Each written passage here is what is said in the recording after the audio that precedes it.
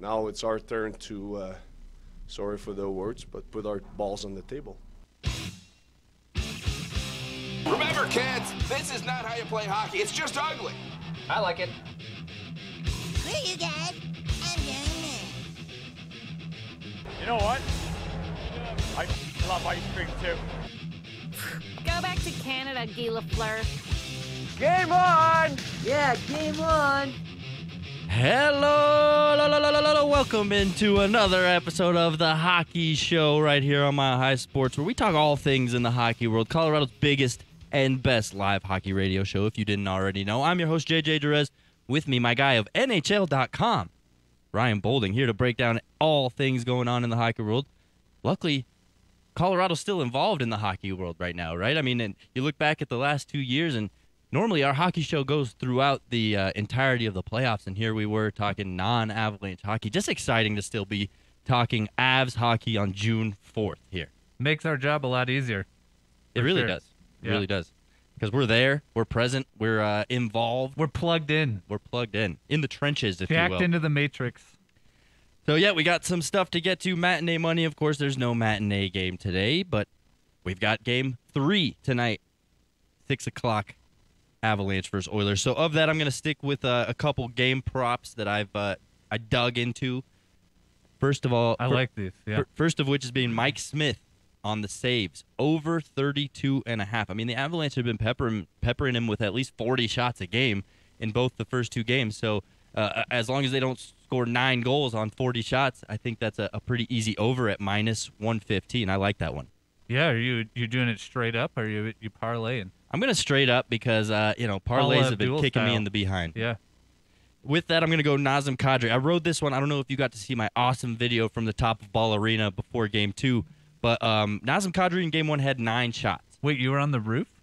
No. I was just right next to it. Oh, like the 300 level? Yeah, okay. The top of the 300 level, if you will. So Nazem Kadri had 9 shots in Game 1. In Game 2, he had 4, but 2 of them, he really had 6, but 2 of them were taken away. One ended up being a tip by Arturi Lehkonen, where they ended up giving him the goal rather than Nazem Kadri, and so that therefore took away the shot. And then another one, he hit Mike Smith in the pads. If you looked at it closely, it was going wide. So he really, in my opinion, had 6 shots. They only gave him 4 shots on goal. So I think that's another 3.5 over hammer at minus 115. Same odds there. Yeah, that's looking good. And then lastly, McKinnon, same deal. Shots on goal. Last game he had 11. So here they're giving him 4.5 over, but that's only a minus 140. So, do with that one what you will, but I really like the first 2. That's his second or maybe third of the postseason over 10. I know Makar had 12 in a game, which I think leads the team for shots in a postseason game this year. Yeah, I mean, shots is the name of the game here, I think, for Jared Bednar against the Oilers, right? I mean, with the run and gun back and forth that we're seeing between these 2 teams and the 2 styles that they like to play, I think if you're the coach, you're thinking shot. Yeah, like Lil Jon. Pouring like an avalanche coming down the mountain. Let's get into Tampa Bay versus New York. Of course, we're going to touch on that here. Next, we'll get into Edmonton, Colorado a little bit more in depth. And then Mark Lazerus of The Athletic will be joining us. He's been covering this series with us, so it was easy for us to rub shoulders with him, pull some strings, and say, hey, hop on the show. Let's talk this series a little bit. So that will be coming up at 12:30? That is correct. 12:30. So, Tampa Bay, New York.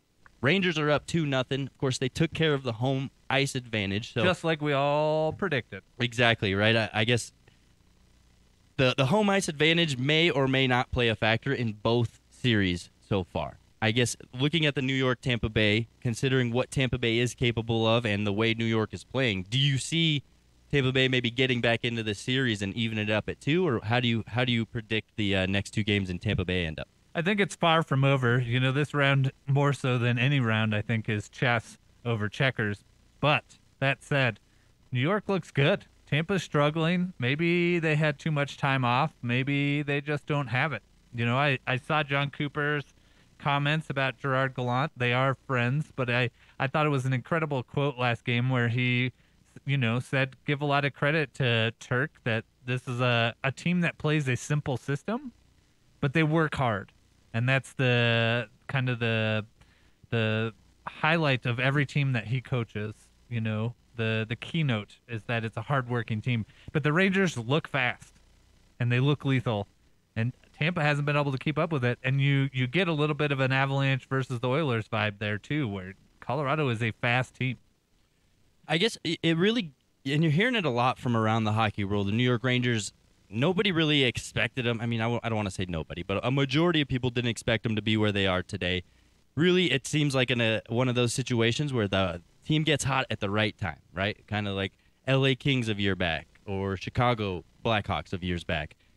Is that the case here with the Rangers? Is this a team getting hot at the right time, or do you feel like there's something more to this team that maybe we missed how good they were throughout the regular season and coming into the playoffs? I think it's a little bit of both. I posed a question on Twitter earlier, I think after Game 1, and I said, does David Quinn accomplish this with this roster, or does Gallant deserve credit for this? And a lot of people said Gerard Gallant deserves credit. And you look at what he did with the first year with the Vegas Golden Knights and took them all the way to the Stanley Cup final. It's not unheard of for him to coach a team that rises to the challenge, right? But at the same time, you have guys getting hot at the right time. Artemi Panarin is one of the biggest Russian enigmas in the entire NHL. He's coming on. Zibanejad scoring, Chris Kreider scoring. And Chris Kreider is out of nowhere for me. Yeah, you got guys like Kakko, you've got Hedl scoring goals, really coming into his own. When you have, a team firing on all cylinders, you've got your talent scoring, you've got your depth scoring, you've got a Russian maybe supplanting another Russian as the number one goalie in the postseason here. Like, it's a thrilling matchup, but yeah, I think the Rangers are hot at the right time.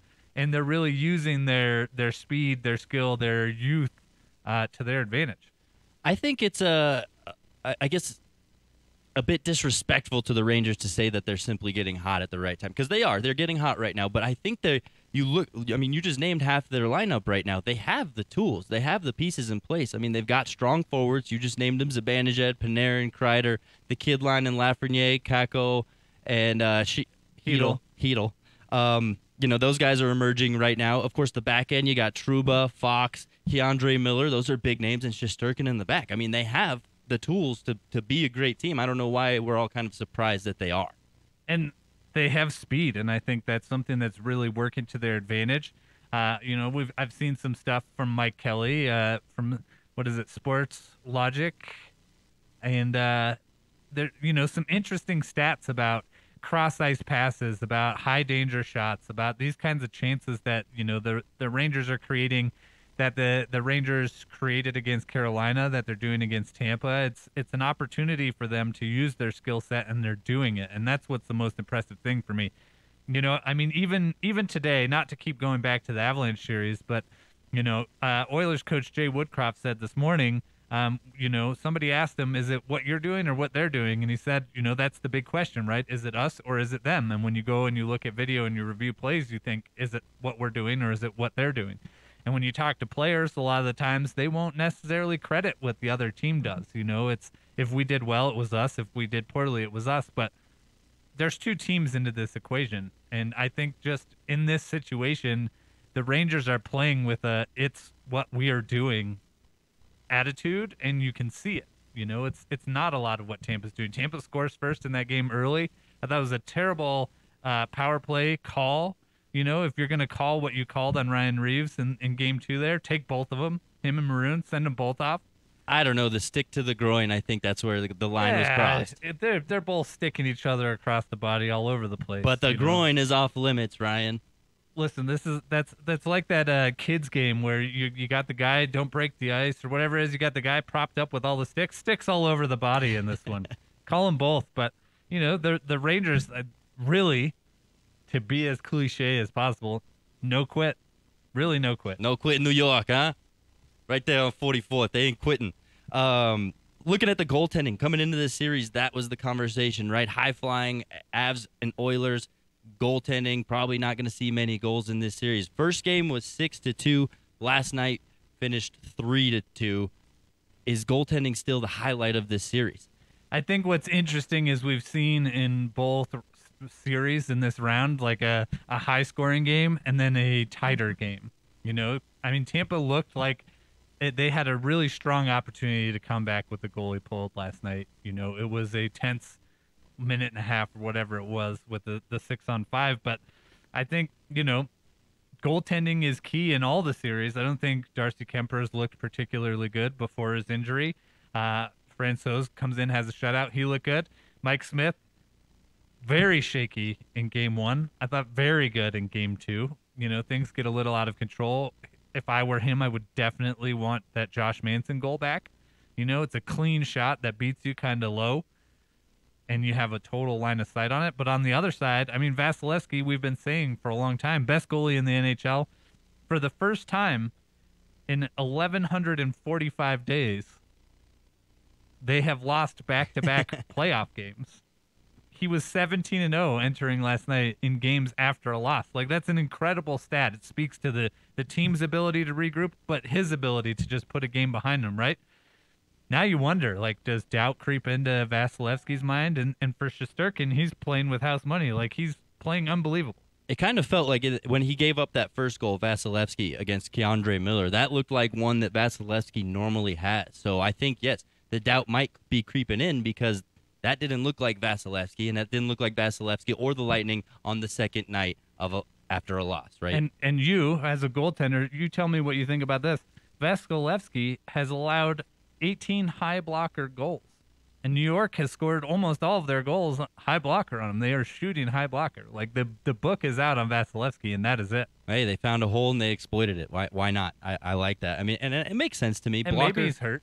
I think blocker's often the hole, the weakest part of a goaltender, no matter what, because you still got that weight, right? You got a stick in your hand. Yeah. So you got the weight of the glove and the stick. So I get it. But the Rangers essentially came out of nowhere. I think that's really where the surprise comes from, right? Not because of the lineup, not because of the personnel they have. I don't think that's surprising at all. But looking at last year, they didn't even make the playoffs. Of course, it was a weird year, weird playoff structure. Looking at the year before, they didn't even get into the actual playoff. They were in the play-in round, but they didn't get out of that. So really, last week we talked about paying your dues and experience in the playoffs and how much that helps you. I think that's the biggest surprising part of the Rangers is they don't have that. This is really their first playoff run with this group. This is their window opening wide in 1 year and them going right through it. Yeah, and it's a shame because I no disrespect to Chris Drury. I think he's going to get a lot of credit for this team that he doesn't necessarily totally deserve. He did make a coaching change and some organizational changes. Brings in Gallant. I don't know, maybe one of the most interesting decisions that is paying off is bringing in Ryan Reeves. And you have to think Gallant, having had him in Vegas, that he was very involved in saying, I think this guy needs to be part of this, right? And he takes penalties. You love him or hate him. I know a lot of people in Colorado hate him from his time with Vegas. I've been very impressed with him this season and the postseason. And he's playing minutes. He's not a Curtis McDermott that was played most of the regular season while guys were in and out of the lineup and then gone. He's still out there. I don't believe in coincidences, and I'm not saying, I'm just saying, but Ryan Reeves continues to play in conference finals. Yeah.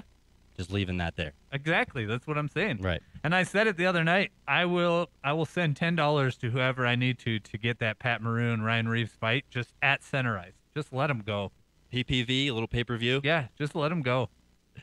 Right on. I'm still waiting to see the Avs get angry and maybe throw some punches here and there, but we'll get into that here in the next segment. That'll do it for the first one already. We're flying through it here on a game day Saturday. Avalanche and Oilers, of course, set to do Game 3 tonight at 6 o'clock. So stick around through the break. We'll be right back. Get more into that series. Break it down. Only 2 games to break down. Should be easy. We were at both of them. And then we'll talk to Mark Lazerus right after that and on his thoughts in the series. So we'll be right back. JJ Jerez, Ryan Bolding, right here on My iSports. Danny Bailey behind the glass.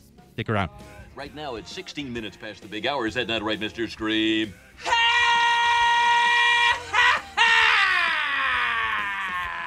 Great, good stuff. I think people are getting really cranked.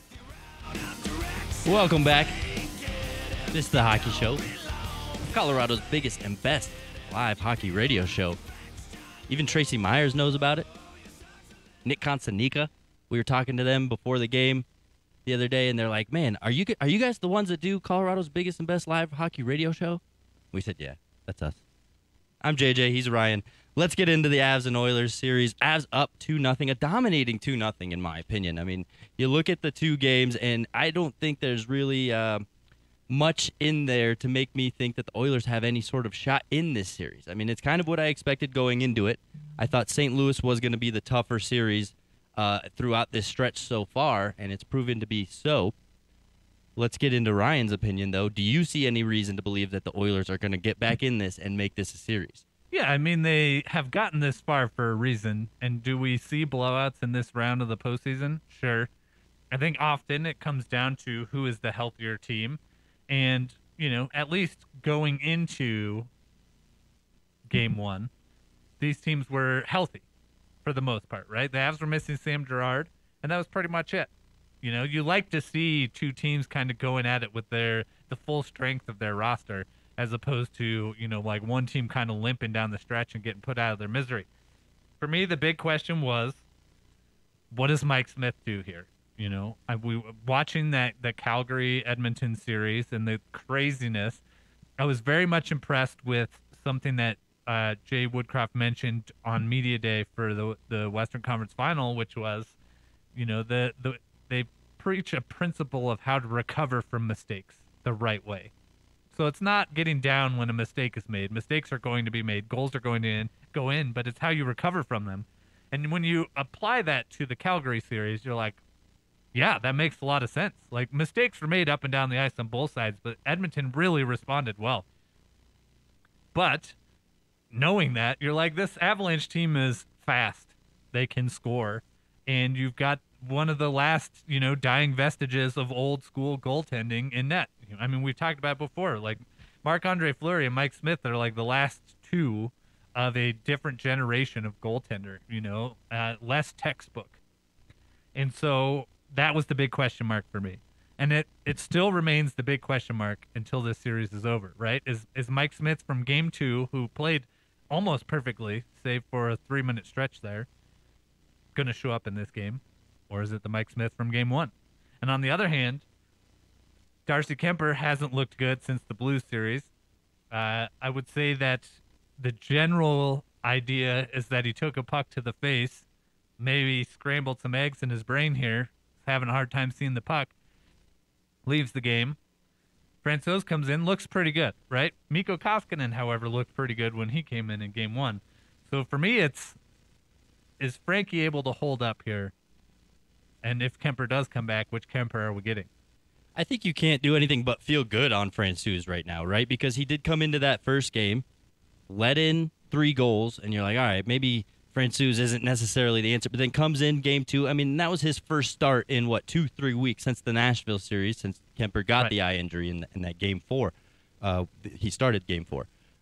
So you look at Koskinen and you're like, well, what if he could do the same? What if he was given the same opportunity to start a game, know that he was going to start a game 24 hours prior, have that full day of preparation, and then be able to show what he's got?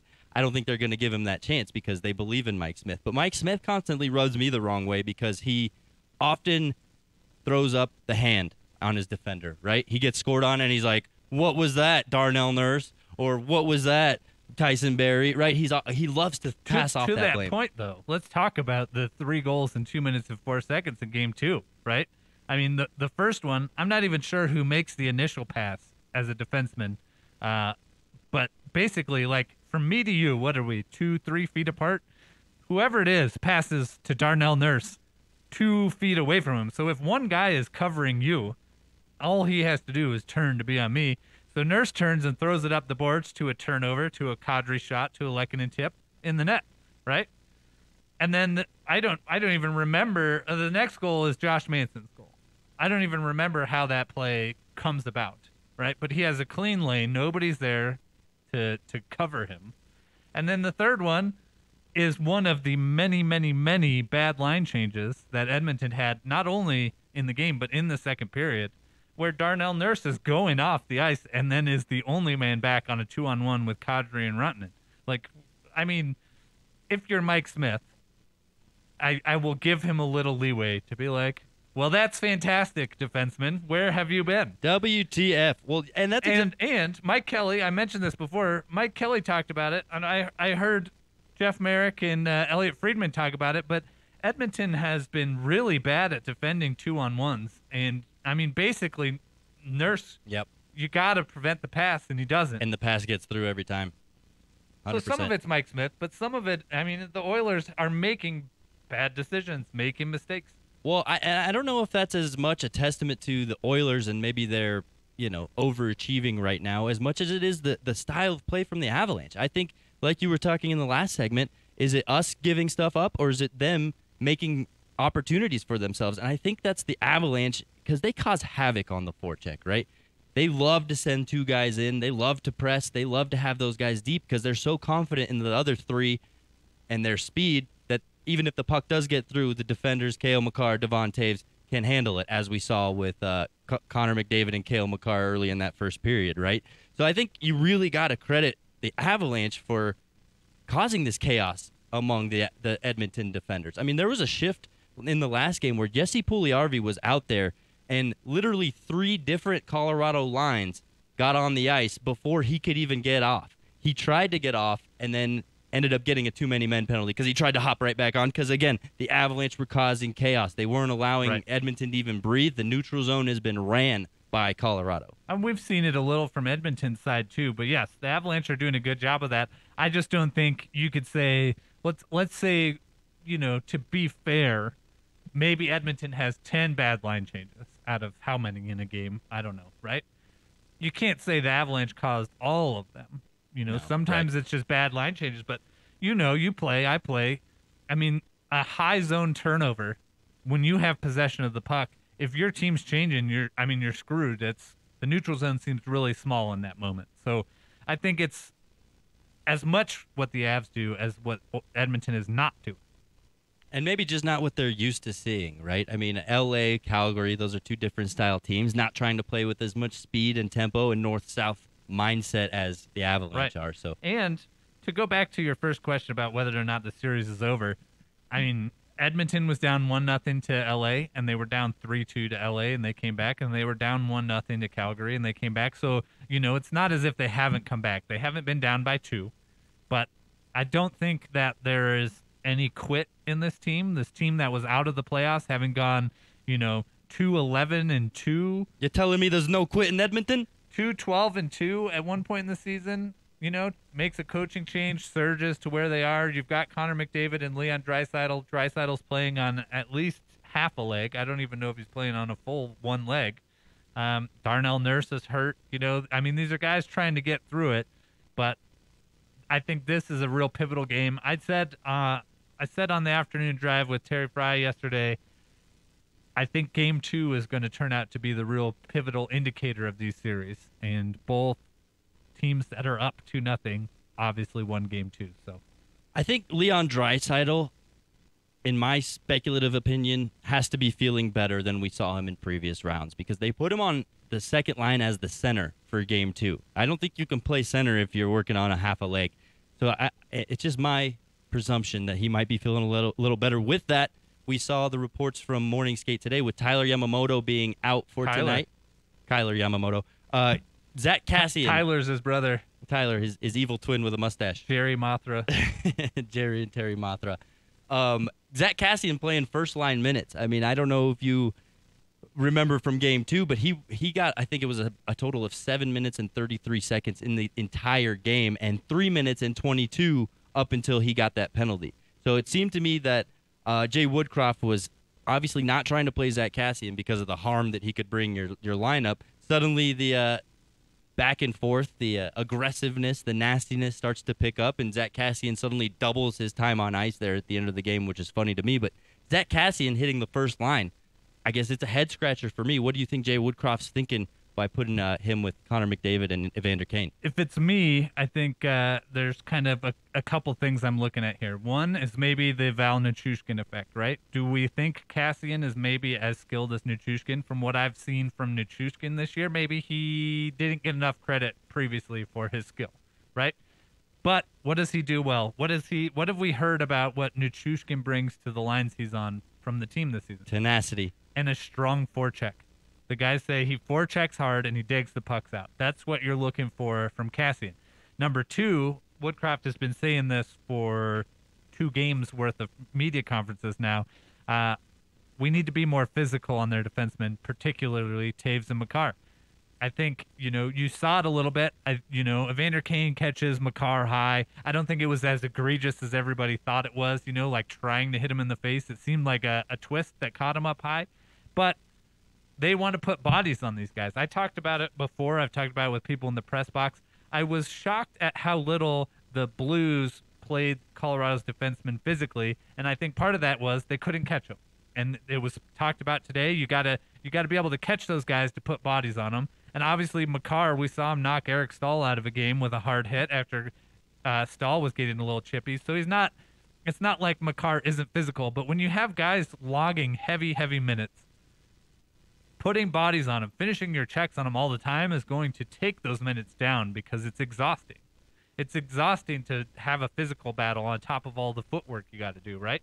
So I think you've got Kassian coming in as a forechecker who can dig pucks out, as a guy who can play the body, and then he's a guy you can just stick in front of Francouz and shoot pucks at.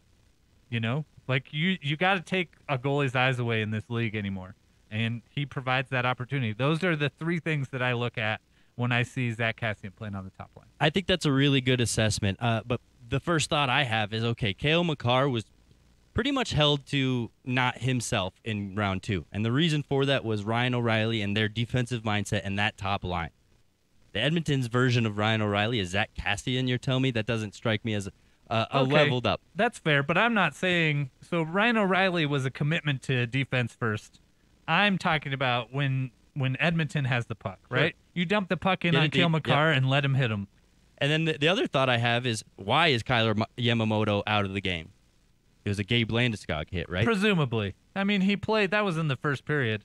And he played through into almost the end of the second period before he left. So we don't know that for certain. I just wonder, I mean, that's my thought too. Is Zach Kassian getting thrown in there, like you said, to throw the body in the forecheck, but also, to make sure Landeskog feels his presence a little bit and they answer back? Because, Connor McDavid, as chippy as he's trying to be, all he can really do is deliver a cross-check. Evander Kane definitely sends a message, so having 2 guys out there with Connor McDavid, I think you get a little bit more of a rough-and-tumble style, and that might be what they're after here. Well, and the other thing is, in Colorado, Jared Bednar got final say on which line matched up. And, Jay Woodcroft got Connor McDavid and Evander Kane away from some of the matchups, in game 2. But he has final say in these 2 games in Edmonton. So he can really, get Connor McDavid and Leon Draisaitl and Evander Kane out against different pairings, because he has final say on these changes. So we'll see how that factors into it. It may not be a straight, Makar and Taves on McDavid scenario. And I don't think that Makar and Taves looked particularly good in game 1. They have looked good in game 2, but we're going to see. I've seen a lot made out of how Makar is playing McDavid in this series and winning, but I don't know that that's entirely accurate over the whole lifetime so far. Yeah, the ball's in Edmonton's court as far as adjustments go. I think if you're Colorado, you just keep playing the same game, right? That's the plan. That's how they've been all season. We just stick to our game and we play our game and we don't let the extracurriculars get out of control and all that jazz. Right on. So we'll see what Mark Lazerus has to say about all these adjustments and who might come out with the upper hand once it's all said and done tonight. So stick around. We'll get to Mark Lazerus of The Athletic next, right here on The Hockey Show, Colorado's biggest and best live hockey radio show. JJ Jerez, Ryan Bolding, Coach Bailey behind the glass. We'll be right back.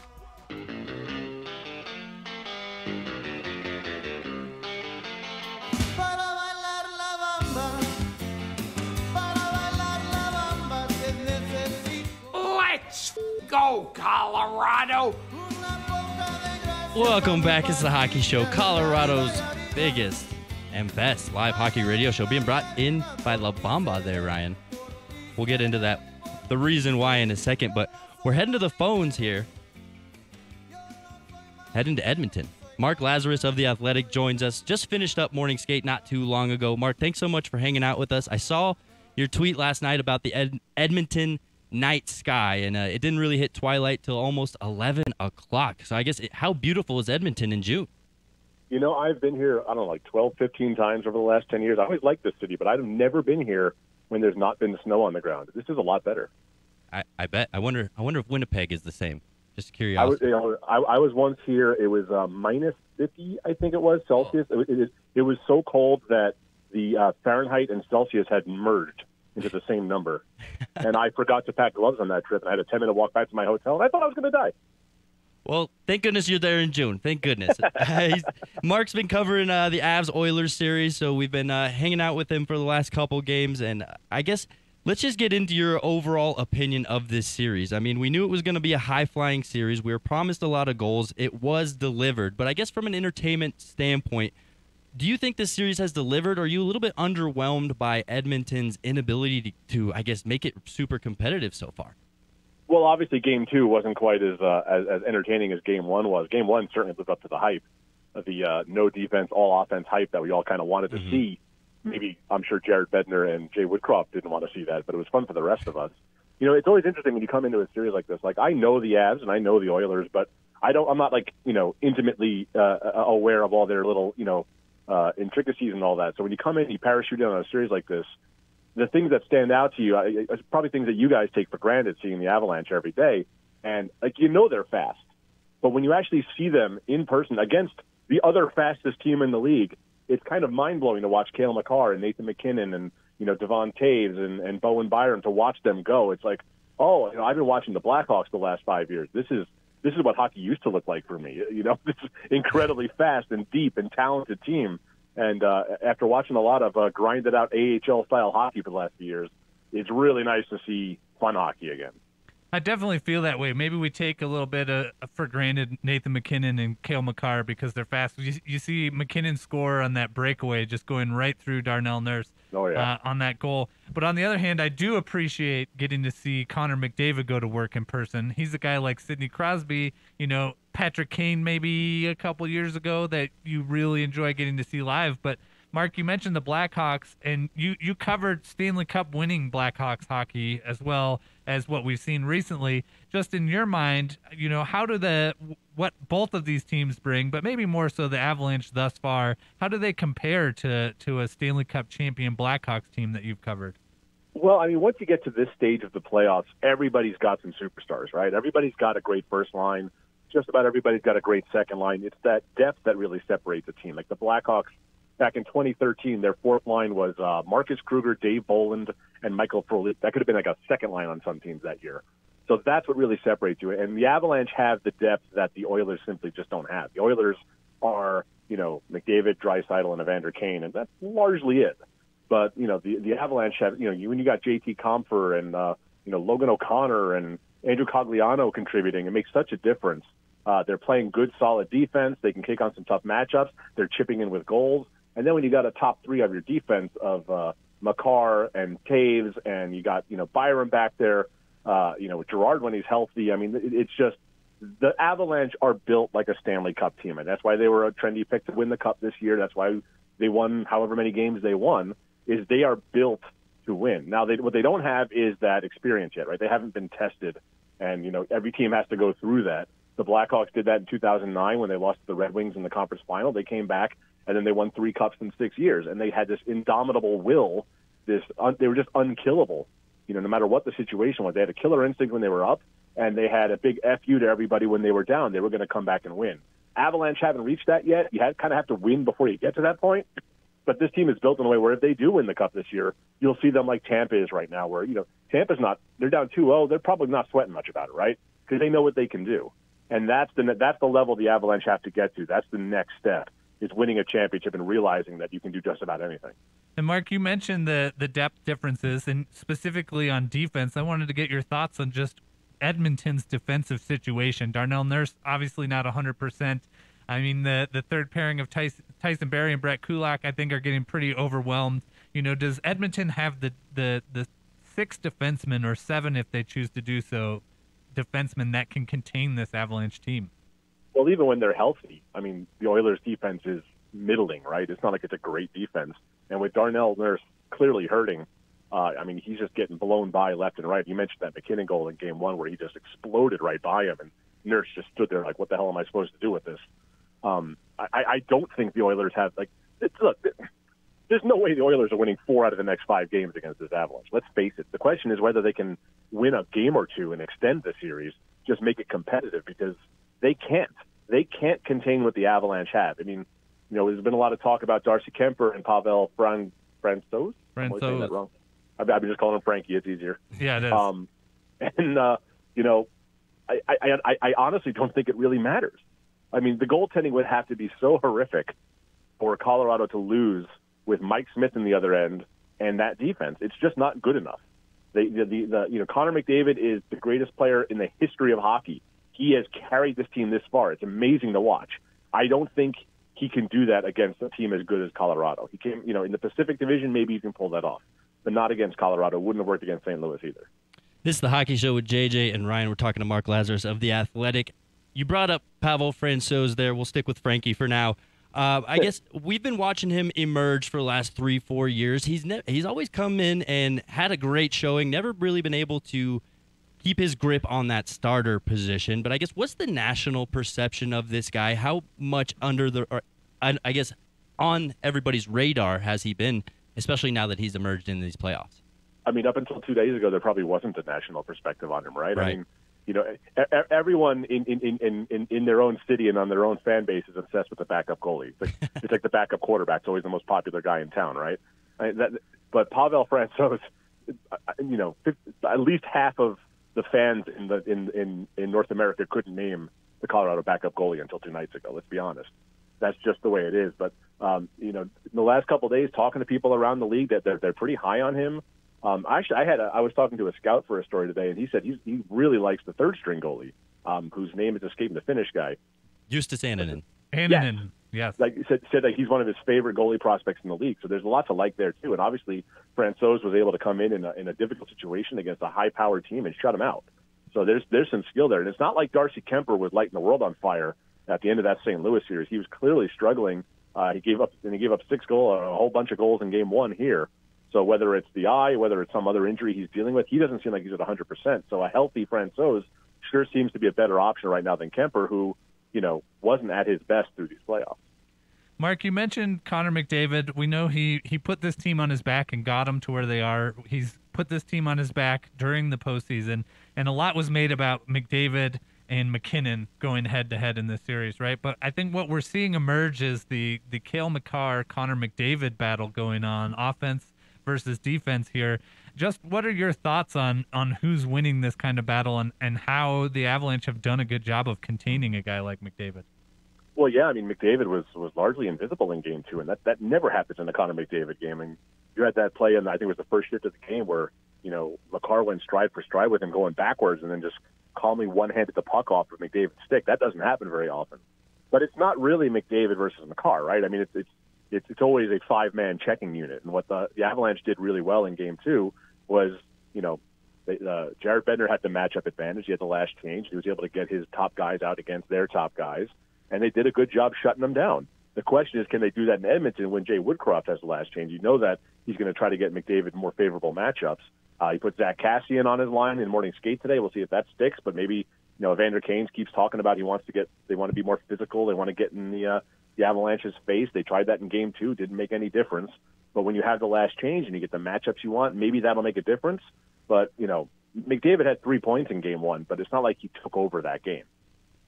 So you have to like what the Avalanche have done as a team, as a 5-man unit against him so far. I want to get into those adjustments and exactly what you brought up there with Zach Cassian getting some first-line minutes, especially, he wasn't heavily utilized in either of the first 2 games. Your thoughts on, I guess, aside from just the physical presence, is there any more motivation on putting Zach Cassian up there with Kane and McDavid? And what other adjustments are you seeing Edmonton throw at us for tonight from today's morning skate?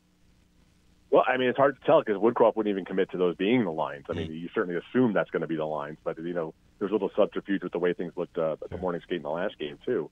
I don't know. I mean, Cassian brings him more of an edge, obviously. He's had success with McDavid in the past. But I think, when you're down 2-0 in a series and you absolutely have to win this game, the leash is going to be short. If that line doesn't click in the first, it might last a period. It might last 5 shifts. You might see Draisaitl and McDavid reunited. Whatever it's going to take, Woodcroft is going to push every button he has to try to make something happen because they obviously can't afford to lose this game. This is as desperate gets. So I think all options are on the table at this point. I think you're going to see a lot of different. Woodcroft has not been shy about changing things up so far in this series, because if it's not working, you can't just stick with it. That's madness. Last one for me, Mark. I know you mentioned it would probably take a Herculean effort here to overcome the Avalanche in this series, but are you a bold enough man to make a prediction for this game tonight? Oh man, I don't know. I have a hard time seeing the Avalanche lose, but it's hockey. Hockey is dumb. Anything can happen in hockey. I will say the Avalanche will win this one 4-3. That sounds like some kind of a halfway between the insanity of Game 1 and the calmness of Game 2. I dig it. So we saw a story from Ryan Clark today about La Bamba. I'm just curious your thoughts. Have you had a chance to read it and take in kind of the I guess it's like this year's version of Play Gloria for Edmonton? Right. Yeah. No, it was a beautiful story. Ryan does such a good job with stuff like that. But no, it's always nice when you have like a rallying cry and a good story behind it, as opposed to just like, when the Blackhawks picked Chelsea Dagger however many years ago, it was just, this song has a lot of doo-doo-doo-doots in it that you can sing. That'll be stuck in my head the rest of the day. Thanks. Welcome to my world, buddy. You could have, it's nice when there's a nice story behind it and it has some meaning and the players are involved in that. And it's a really nice story. And, will we hear it again this series? I don't know, but it's, Edmonton wants to. Mark, thanks so much for being so generous with your time. Enjoy the game tonight out in Edmonton. And honestly, we hope we don't see you for Game 5, but maybe we hope we see you in the final here. All right. Thanks, guys. Thanks, so Mark. There you have it, Mark Lazerus of The Athletic. He just, being in the press conferences with him the last couple games, he's a media member that absolutely understands the X's and O's of the game, which is so refreshing, especially seeing all these newbies that come in that we've gotten into. I love hearing his questions and the way he thinks the game and the way he processes it. So nice get. Good job, booking department. Thank you. I like this La Bamba story. If you have an opportunity to check it out on The Athletic, our friend of the show, Ryan Clark, wrote a fantastic story about the significance of Joey Moss to the organization and what his loss has meant and what his connection to the Oilers has done for the community and how much he loved that song. And they've kind of brought it in, and it's not the original. Obviously, Richie Valens did the original, and the version they're playing is the Los Lobos version from the movie. And so Ryan Clark gets into that with the band a little bit and talks about how that came about and what they think of it. And for me, it touches a personal note because my uncle was friends with the band, and Dave Hidalgo in particular, and I'm sure I've seen Los Lobos some. My dad listens to Los Lobos, and we lost my uncle in March, but I think he would have thought this was awesome. I don't think he would. JJ just checking his phone in the middle of this heartwarming moment for me. I don't think he would have liked that it wasn't the Avalanche, because he'd go to Avalanche games to be an Avalanche fan, but I think he would have thought it's cool, this kind of increased attention that Los Lobos is getting, as kind of an unknown band in a younger crowd kind of world. But I was checking because I know Los Lobos, but I had to double check that it was the right song, because I bumped into a song of theirs about 2 years ago that I'm absolutely in love with, and I play it every Christmas time. It's called Mamacita, and it says, Mamacita, ¿Dónde está Santa Claus? It's a perfect holiday song, so don't forget it next time Christmas rolls around. List. It's a good one. But that'll do it for this portion. Thanks again to Mark Lazerus for hanging out with us. We'll be right back for the Mixed Bag Skate and wrap up today's episode of The Hockey Show. JJ Jerez, Ryan Bolding, Coach Bailey behind the glass right here on Mile High Sports. We'll be right back. I play hockey and I fornicate because those are the two most fun things in cold weather. Yet here we are in June, and those are still the most two fun things. Are they not? Danny coming in hot with the 9-inch nails for me. I love it. You weren't even listening to me. You're just listening to 9-inch nails. I'm sorry. Were you talking? All right. Yeah. One quick thing I wanted to get to, a little housekeeping. Housekeeping. For my real estate side of the game, right? A lender that I work closely with and I were throwing a watch party at Brooklyn's on Monday night for Game 4. If you want to come hang out, come hang out. We'll get you your first drink, and you can enter to win a couple Avalanche autograph prizes and some Rockies tickets, stuff like that. It'll just be a fun little time. Hang out with me and my favorite lender. That's it. I never turn down free drinks. Well, are you? Is that a commitment? No, I won't be there. But okay.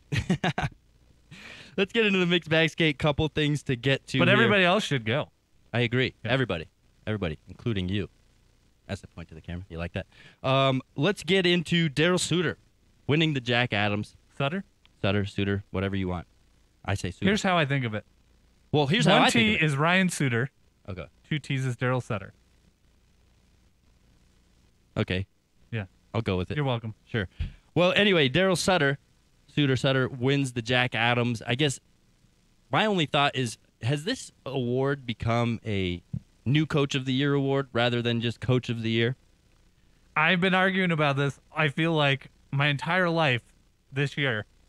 I think it should be a legacy award, an accomplishment over a period of time. I get you want it to be Coach of the Year, but I think you need to consider past experience. However, I do think he did well with Calgary this year. Mm-hmm. He increased the team's average goals per game by more than 1 and made them much better defensively. And they were a force to be reckoned with down the stretch. Jake there. Markstrom is a Vezina finalist. He has a fantastic season. Mm-hmm.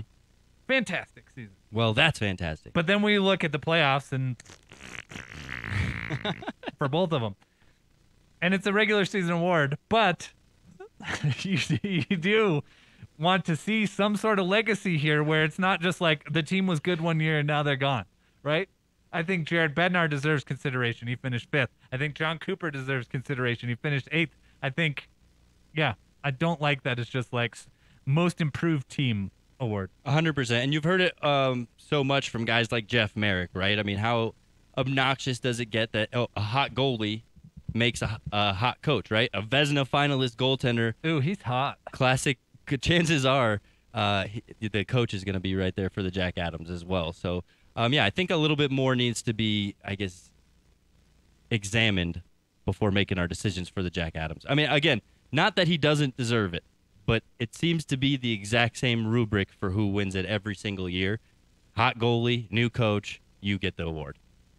Yeah, it comes to a point where you're like, what does John Cooper and Jared Bednar have to do here? 100%. It's like Jared Bednar missed his chance just by having one bad year that first year. And I wrote about it for Colorado Hockey Now. I asked Bednar, I said, while we're talking about awards, do you think you deserve a Jack Adams? And he said, no, I don't think I deserve one. I haven't accomplished what I want to accomplish, and I don't think I deserve it. And then he went off about how he literally has changed the game by, rotating systems and making teams adapt to him and things he's done. Teams like Boston have started doing. Keep an F3 and all this high. Stuff. Yeah. And I'm like, so you literally just said no and then in detail describe to us why you deserve to have won one or win one. Indeed. Let's make sure it's Bedsy for Adams. I've died on this hill all season. All right. I'm dead. Sticking with coaches, Martin St. Louis gets extended in Montreal. I don't think it's surprising considering what he was able to accomplish in his short time there, especially considering Cole Caulfield. Not Joel Caulfield. Joel Caulfield. His evil brother with a mustache. That's Joel. But Cole Caulfield really found a resurgence in his game there towards the end of the season, and Martin St. Louis had everything to do with that. So they're giving him another shot, see if he can reproduce that success that he experienced there down the stretch. I mean, the man literally came out of coaching his kid's Bantam hockey team into the NHL and did a good job. And there's a new coach bump, right? But there might be something to this. The best thing I saw is he came out of nowhere, and maybe we should stop doubting Martin St. Louis. He went undrafted, and look what he did. Well, Martin St. Louis, he's going to be a first-year coach next year for the whole year. He's getting his goalie back and Carey Price. So can we just write him in? Jack Adams winner? Jack Adams winner. Martin St. Louis. You heard it here first. Exactly. Last thing I wanted to get to, Jordan Binnington and the clean-out interviews, right, as St. Louis was emptying their lockers and throwing things away. I appreciated his candor about this. Shedding tears on the season that was. Jordan Binnington came out and called the water bottle throwing incident a God-given opportunity. I like the way he broke it down. I understand it. I understood it from the get-go. I mean, he was frustrated. He was angry. His season was done. Yeah, you're hurt. And here's a guy laughing and doing a TNT interview with, Wayne Gretzky and Paul Bissonnette and Rick Tocchet and Liam McHugh and Anson Carter. And you're like, my season's over. That's fantastic. Yeah. It was a meme, I guess, the God-given opportunity thing, but whatever. Jordan Binnington, he's kind of an idiot. Did you see the crowd outside Ball Arena? People will blame God for anything. or a credit god for anything these days. Like, oh, it was a God-given opportunity to throw a water bottle Lord sent me. near the feet of Nazem Kadri. Yeah, the clouds parted in Enterprise Center, and a voice came to me and said, "Throw this bottle. Throw it at Nazem Kadri. Show me what you got." Did you see the crowd outside Ball Arena following Game 2 victory with the TNT panel out there and the crowd just getting insanely lit? I didn't. I was too busy working. You don't look on social media? You don't? I'm right on deadline, bro. That's stressful. Whatever. Maybe next. I didn't see it. I heard about it. I heard that it was awful television because you couldn't hear a word that they were saying. It was just Abstain screaming. And then later I saw a little bit of video, and I was like, man, these people are fools. So you did see it. I didn't. I saw pictures. You lied to my face. I didn't lie to You lied nothing. right to my face. It was a God-given opportunity to distract you, and I took it. I heard the clouds parted, the lights came on, a voice from up high said, "There's no quitting the hockey show. Make the poop sound." All right, Ryan, that's twice in the same segment. Now I'm out of here. I quit. I'm out of here. I'm done. Thanks for hanging out with us, everybody. This week's episode of the Hockey Show. Enjoy Game 3 tonight. It's going to be a good one, and, chances are if the Avalanche win, this series is donezo. So, let's see how they fare and what happens. But, again, thanks for hanging out with us. This is the Hockey Show. We'll see what they got. See you later. Thanks, everybody.